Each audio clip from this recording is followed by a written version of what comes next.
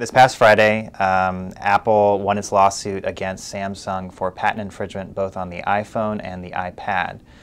Basically, Apple had argued that Samsung had copied the basic design of the phone as well as many of sort of the user features like the scrolling and tap to zoom and things like that on the phone, and a jury found that in fact Samsung had infringed on those patents and awarded Apple damages in the range of $1 billion.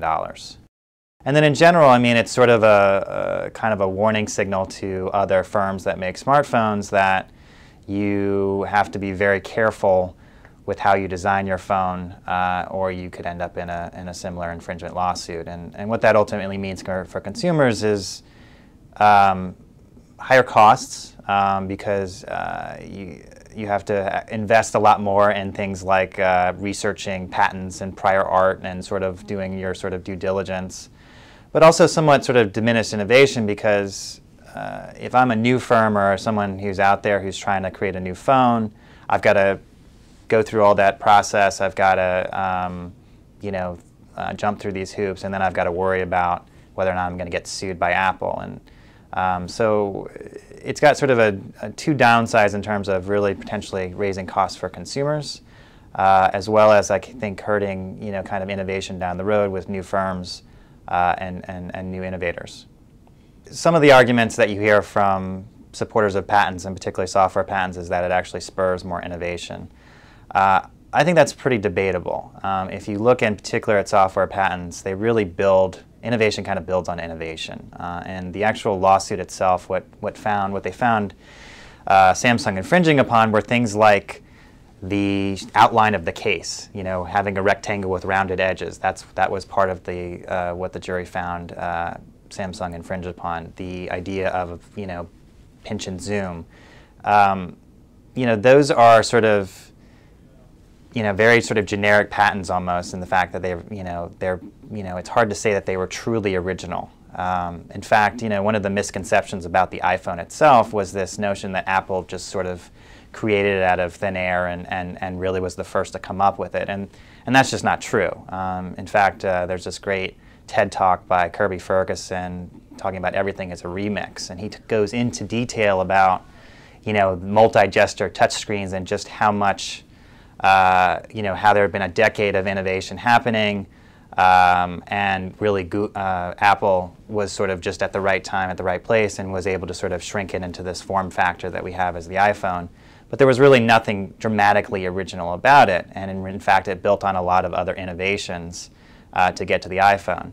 And so and really a lot of technology and software follows that kind of innovation path, where it's really innovations building on innovations building on innovations, and the benefit to consumers is how you package that together in sort of a product itself.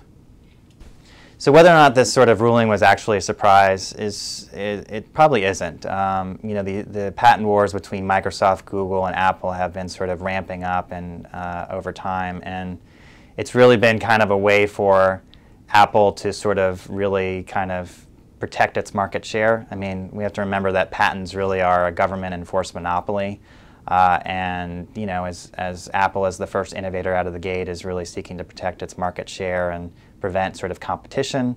And so I would expect that we will continue to see these type of lawsuits going forward. And the problem in the end with sort of, I think it highlights then a larger issue of our patent laws in general and whether or not they're actually suited to software and technology innovation in the way that they might be better suited towards pharmaceuticals and others, where you have a very clear patent for a drug or what have you, rather than a patent on sort of the form function of an iPhone or some sort of certain feature. I mean, it's interesting to think about Apple, going back to sort of Apple's beginnings, with Steve Jobs in the early '80s. If Xerox, which was the company that first designed the graphical user interface, had all the innovations with clicking on folders and all of that, if they had actually patented those type of innovations, I don't think Apple would have gotten off the ground in the early '80s, because they would have been faced with the massive lawsuit from Xerox, And would that young company have actually survived to not just create Macs, but 20 years later the iPhone? So I think for the broader public and sort of broader society, that there's concern of whether or not the patent system actually is beneficial to supporting innovation and development, particularly if you're a new firm that's trying to create new products, of just dealing with all of the potential for lawsuits, lawyer fees, and so forth that result of that. And the other issue is just the cost. Again, that raises the cost for each device if you've got to factor in paying for lawsuits or paying for all of this research on prior art and negotiating those thickets.